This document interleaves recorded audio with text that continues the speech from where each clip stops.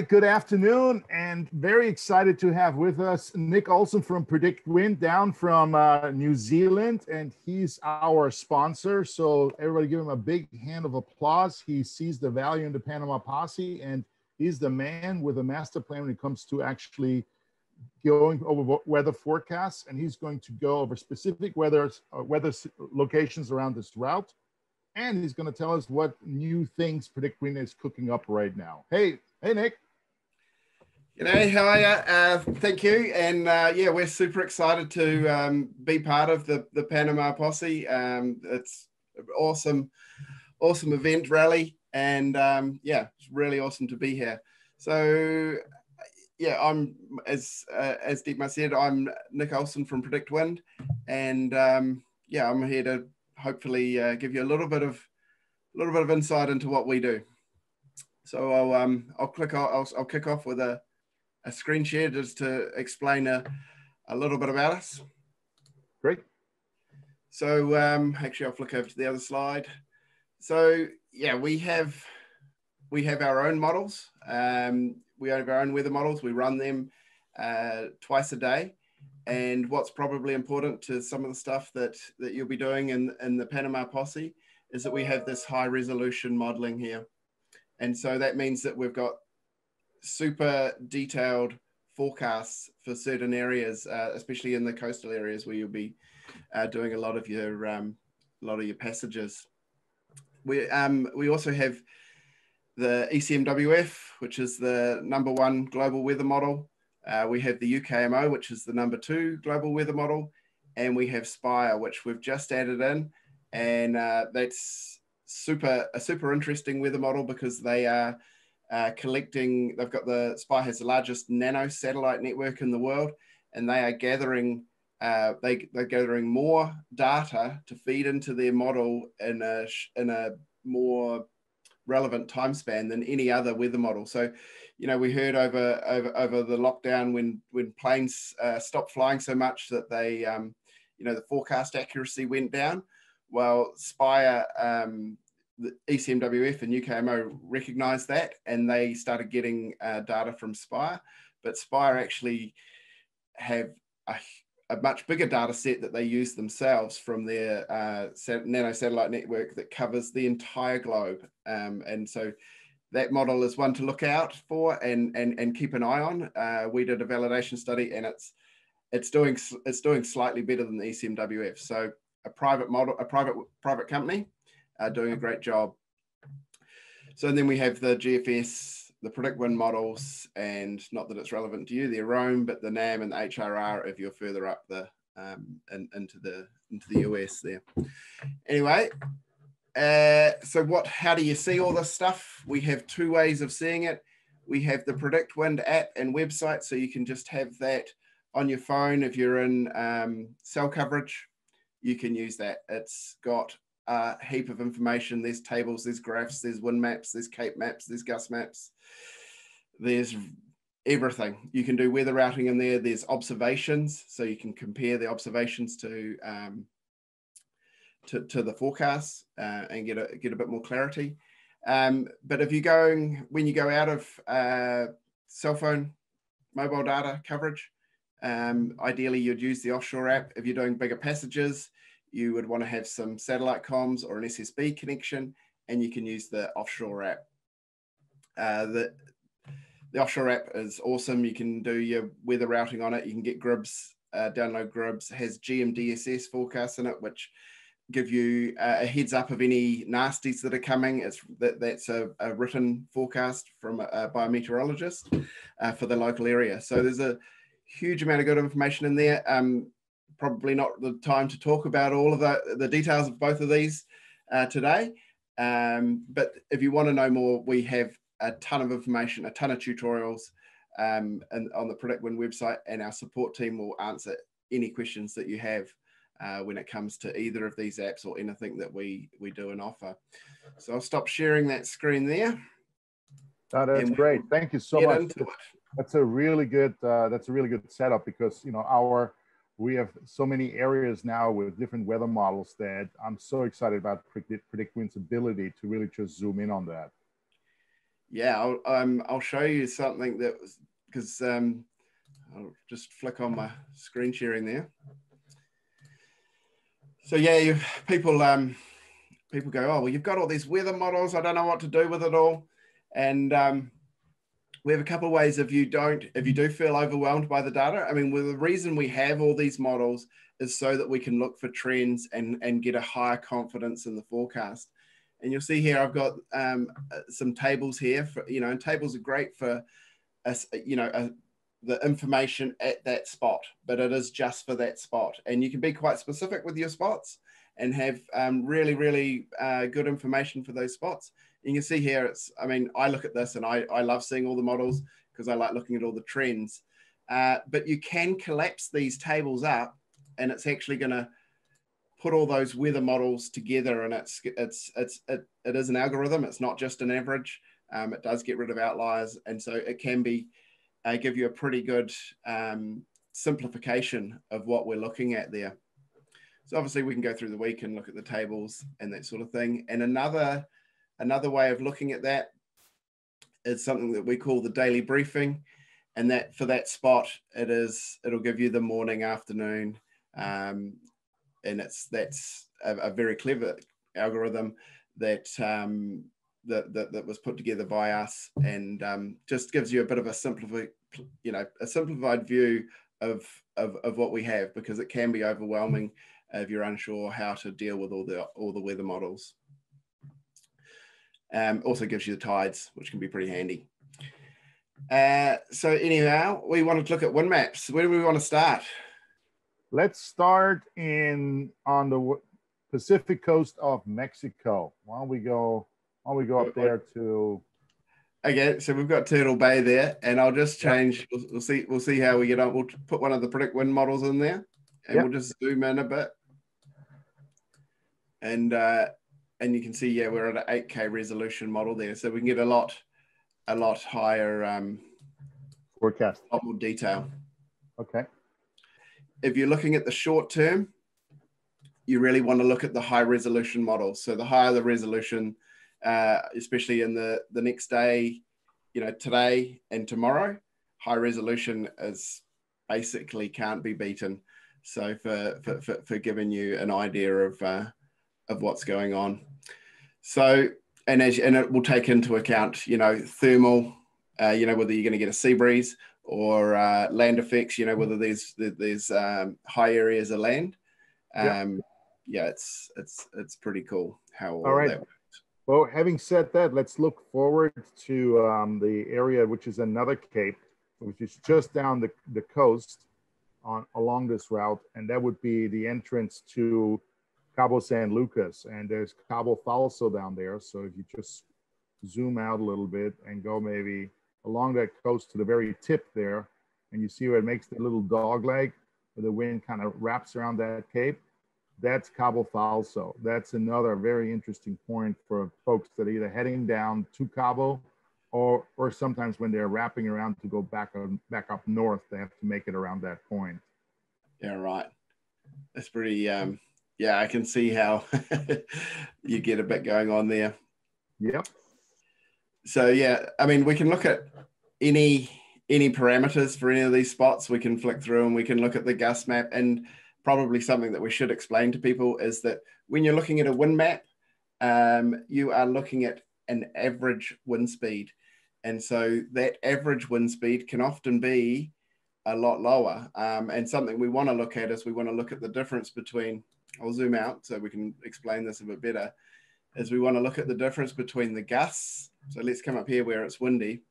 Yeah. We'll look at the difference between the gusts and the average wind speed. If there's a big difference, then it's really unstable, and there could be other things going on there. But if the average and the gusts are not too far apart, then the weather's a lot more stable. And so instability, what I mean by that is we might have rain and cape together, and then these gusts and averages are a long way apart. Then we'd want to be quite cautious. We could end up with a lot more extreme weather than what if we just looked at the averages and the wind maps there. Yeah, perfect. And can we see sea states too then? Particularly around the way around the Cape, sometimes the combination of wave, swell, and then of course tide can sometimes create washing machines, and that's obviously something we also want to avoid. Yeah, okay. So when we're looking at wave maps, I'll just toggle off the split screen. It's you can't go past the ECMWF wave map. It is the ECMWF wave is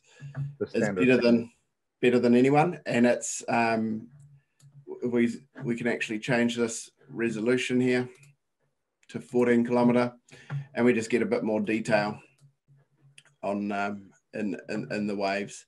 And we can click anywhere on the map there, and we can see the wave height, its direction, and the period. So, yep, perfect. All right, let's go down to our next trouble spot, which is always Cabo Corrientes. That's for those of you who are coming out of Puerto Vallarta and making your way down to Barra here this week. If you made it around Cabo Corrientes, you know what I'm talking about. And for those of you who are heading north afterwards, it's something you look out for. Cabo Corrientes can, between the current and the weather flow, can sometimes really be a nasty piece of water. So we always take it very cautiously there. So what do you got for us there right now? Yeah, so what we're on here is we're actually on a Cape map, which is the instability in the air. And you can see where as we come down the coast here, whoops, I didn't mean to zoom in there. And I've got two weather models. We've got the ECMWF and they've got the GFS so that we can sort of see a bit of the difference. And why do we want to know about Cape? As you can probably tell me, but instability, you know, thunderstorms. If we've got these, let's have a little just to scroll down the coast here.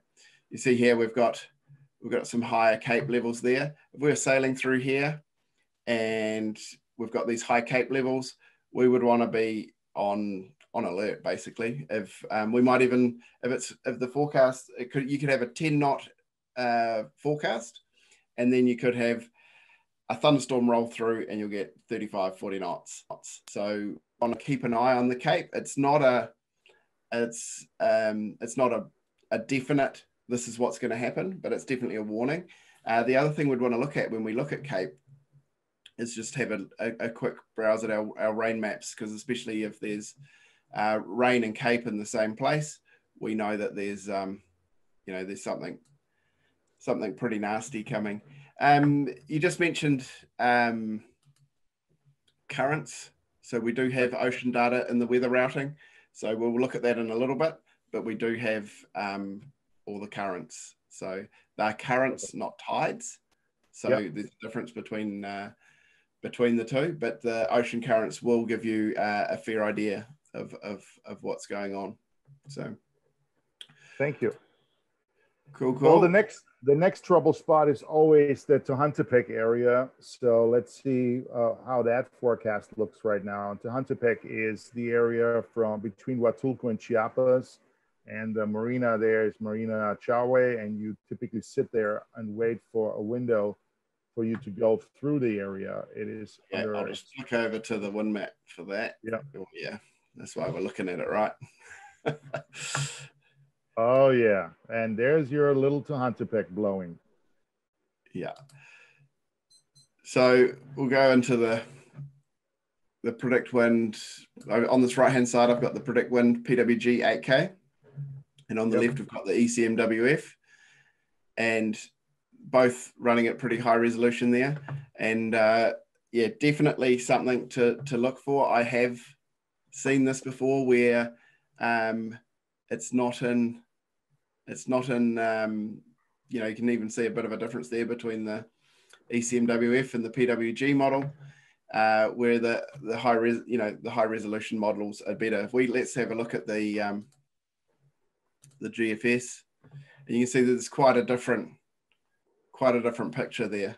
So yeah, this is usually when you'd get someone say, oh, but the forecast was wrong. It said it was, you know, they might have looked over here and said, oh, it's, you know, it was only going to be 10 knots.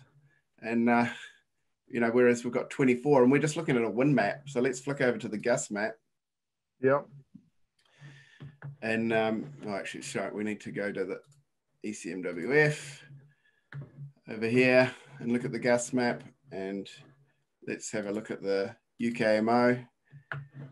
And yeah, we're still, we're definitely getting a different picture. Yeah, I mean, look at that. That's, I wouldn't want to go sailing in that. It's 50 knots. Yep. Well, so for the purposes of identifying when it's safe to go, how do we see basically a projection for the next 7 days for the area?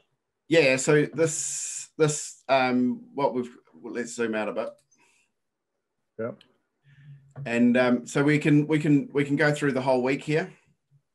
Okay. And you can, so we've got our time down the bottom right here, and it's local time, even though I'm in New Zealand. It's local time for the location. What's happening? Okay. And so we can actually go through the week. And those are hours, correct? Hours from right now. It's the date. Oh, it's the date. So that's the date from now. So the forecast, when you open this, it'll start at now, and then we go through.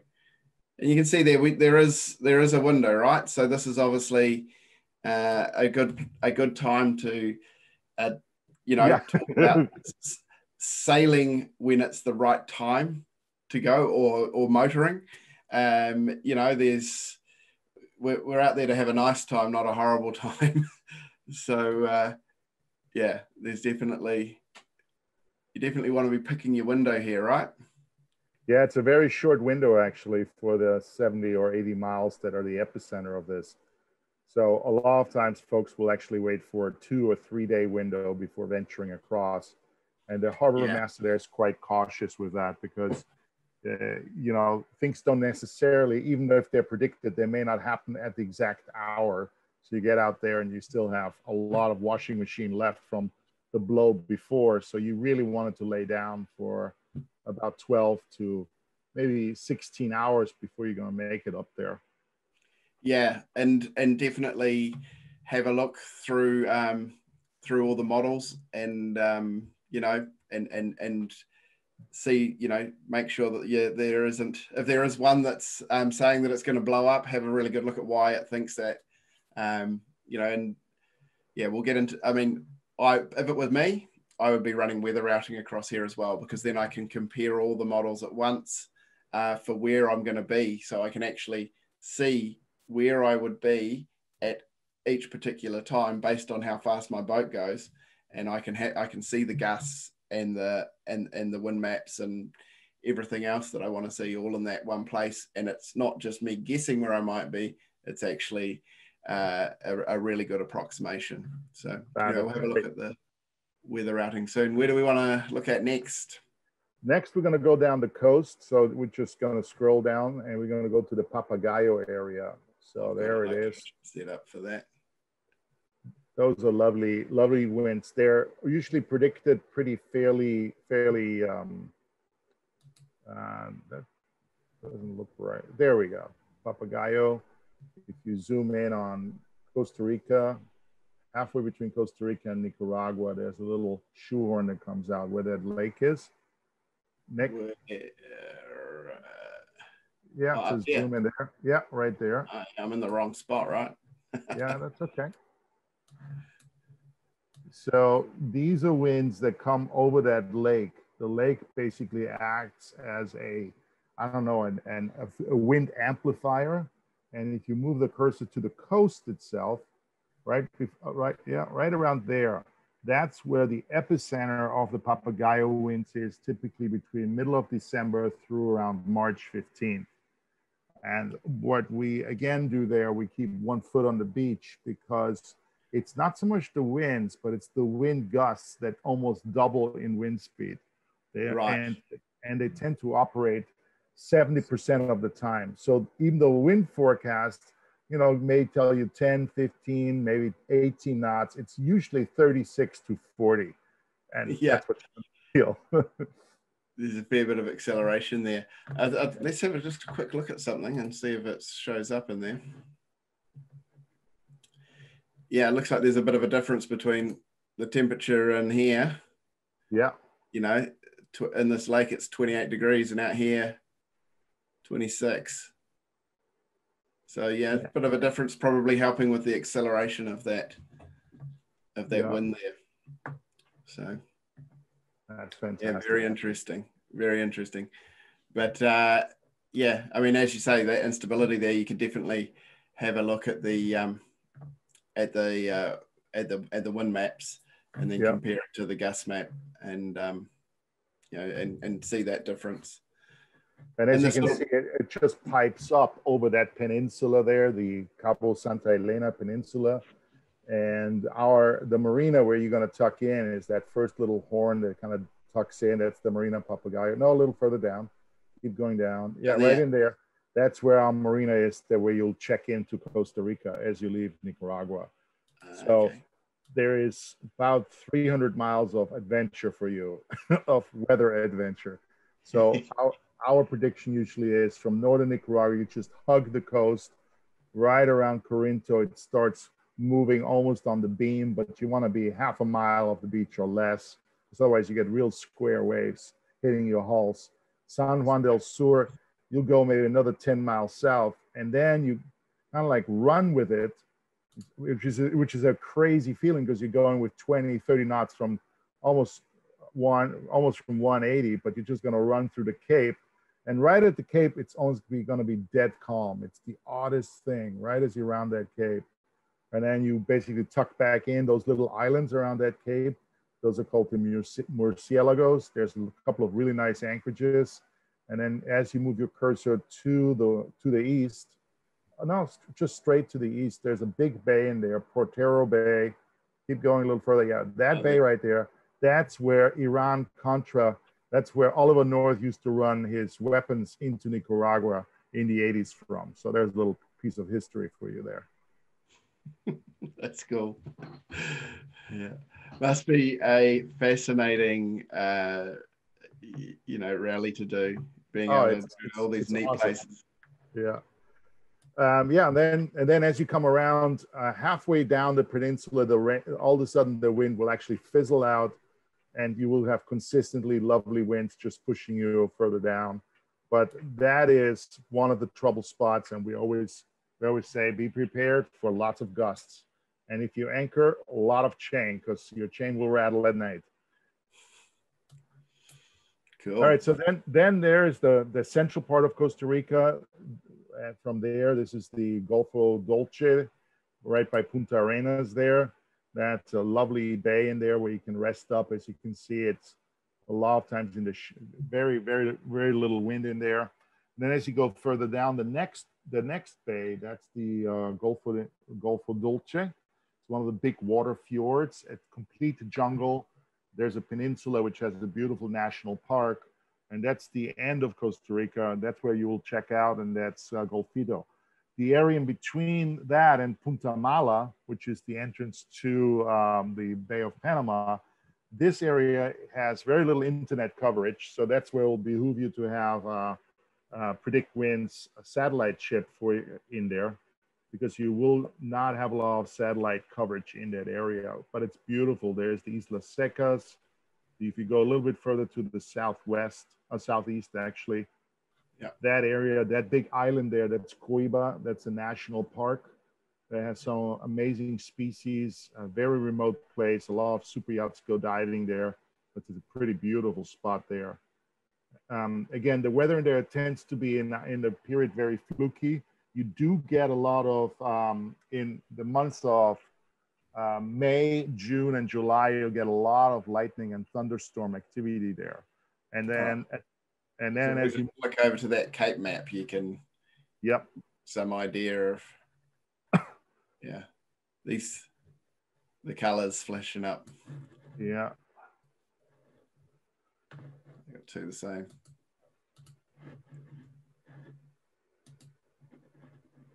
It's, and then that little cape there, that little nose that's coming out into Panama, a little further.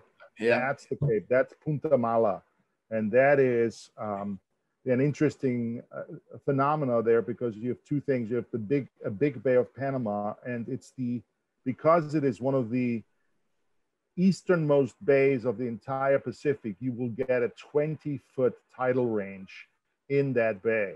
So you really want to time your way around the Cape at slack tide, and make sure you don't have a lot of wind, because the combination of a 20-foot tidal range and not really fun winds give you some interesting weathers around that Cape. And Punta Mala is notorious, and it is named for that. So we have had people sitting in Playa Venao, which is the anchorage just in front of it, which is a lovely little surf town, up to a week before they were able to round that Cape. So take your time and look at those prediction models. The good news is in Playa Venao, you have a beautiful cell tower, so you can check your weather forecast in the morning and at night to see if you want to sneak around that horn there. Yeah, I mean, you'd want to definitely look at the currents, the wind and the wave all together, wouldn't you, to get that? Yeah, it's right.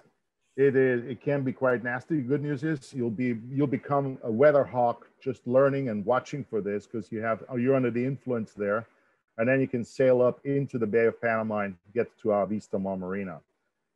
So that kind of like rounds out the Pacific side, the major obstacles, and how Predict Wind can help you make it through that area.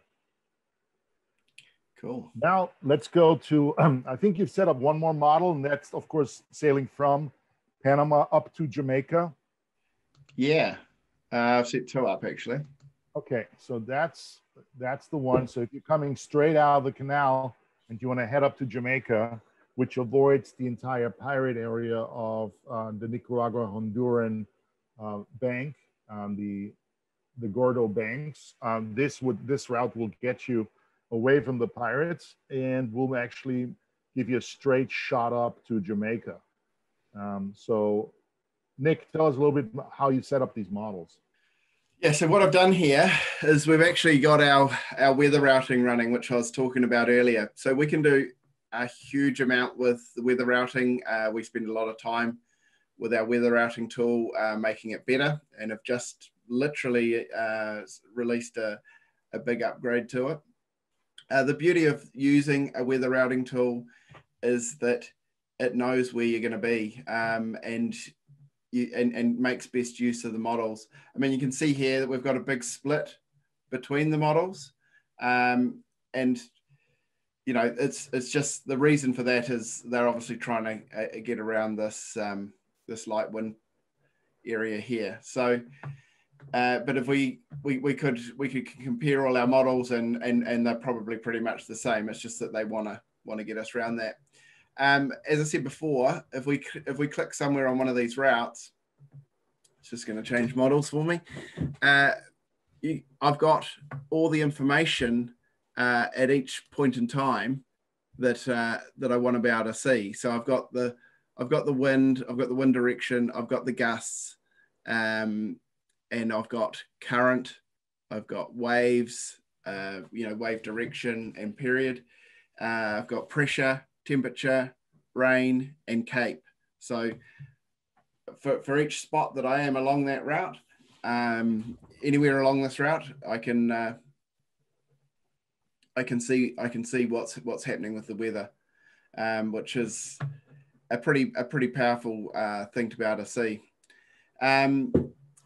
So it's not just a guess. You can set up your boat type and have that all working for you.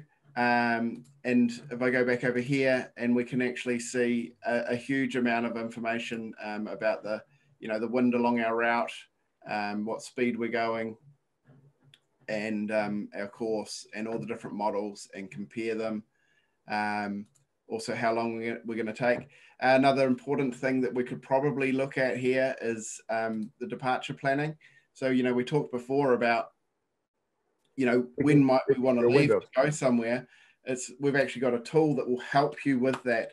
And I just want to stress that it's a tool, and it's not, it's said to go then. You need to think about why does it want me to go then? What am I looking at? But I can set how far apart I want my intervals, and it could have them at 4 hours or 12 hours.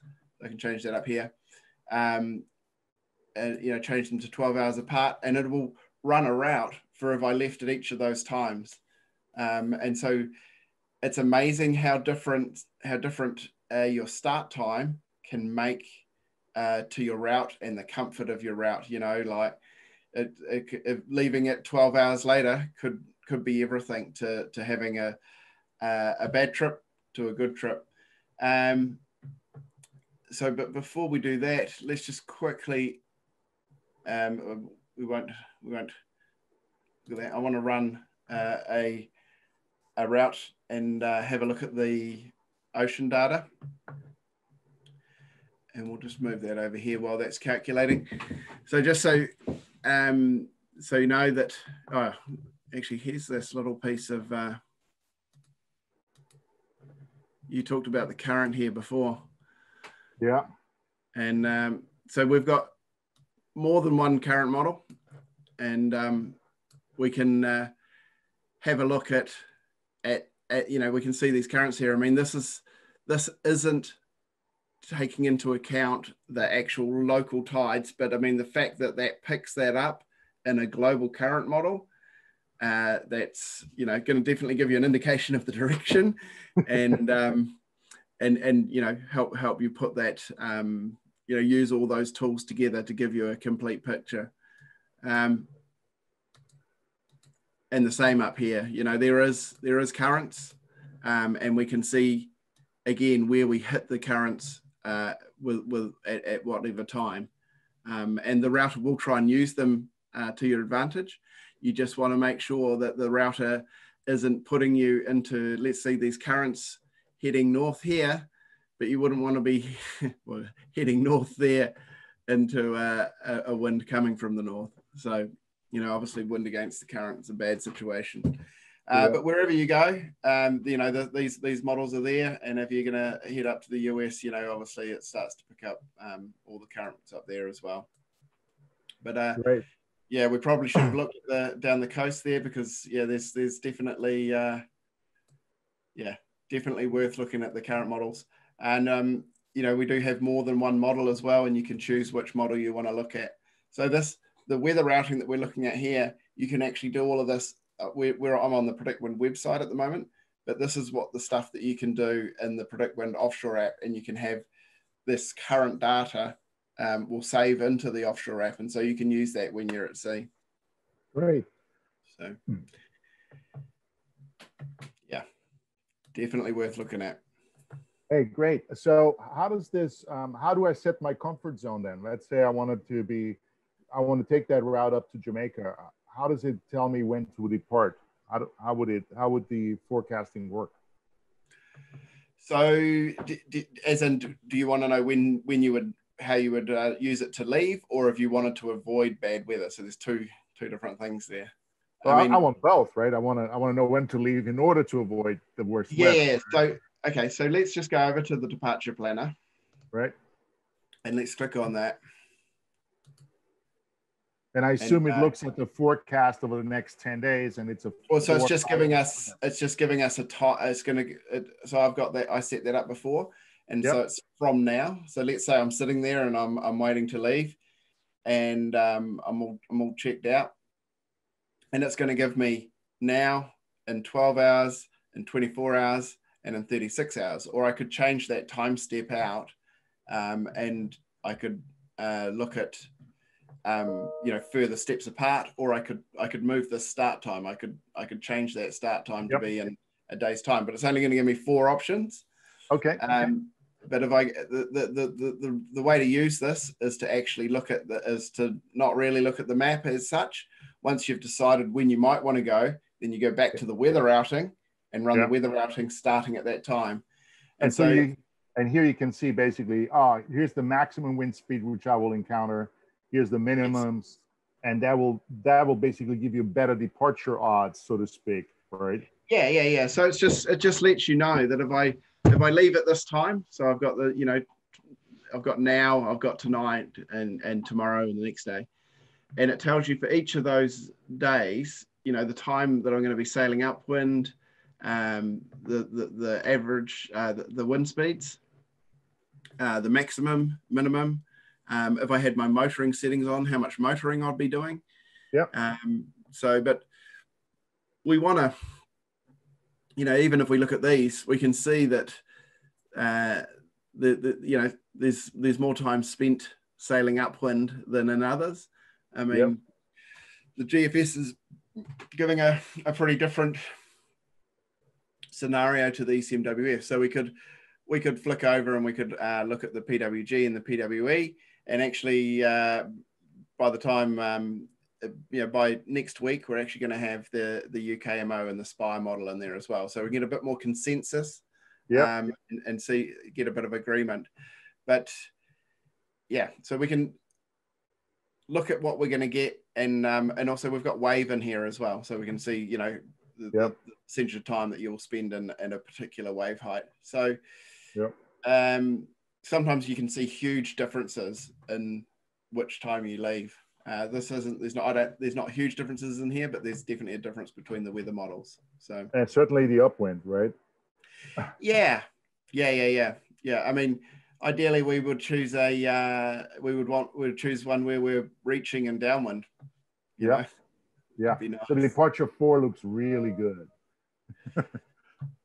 Yeah, always better that one there in the GFS, but then we'd want to look at all the models and see. But we could say, oh, well, we're going to leave it. I don't know whether we would leave at midnight, but anyway, on this date. Yep. And we could go to the weather routing, and we can compare all the models at once. So we might go, okay, this looks like the best time to go, and then we might run the weather routing. We might go, actually, let's run the departure planning again and move them further apart. Yep. Perfect. Hey, I appreciate that. That is a real cool tool. That's very much appreciated, especially as you're doing some longer passages here and you can't really tuck in. Yeah, exactly. You know, when you're sailing, between islands or land masses, it's yeah. Great. Cool.